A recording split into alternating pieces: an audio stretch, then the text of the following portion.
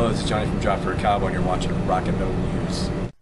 Hey guys, this is Ron from YouTube's Rock and Metal News with a Rock and Metal News update. Satyricon have started recording their new album. They hope to have all recording done by July 2017. The album is set for a September 22nd release with a European tour to start close to that date as well, so stay tuned.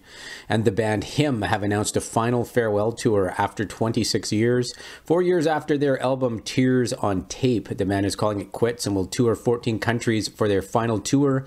You can check out the tour dates in the description of the video.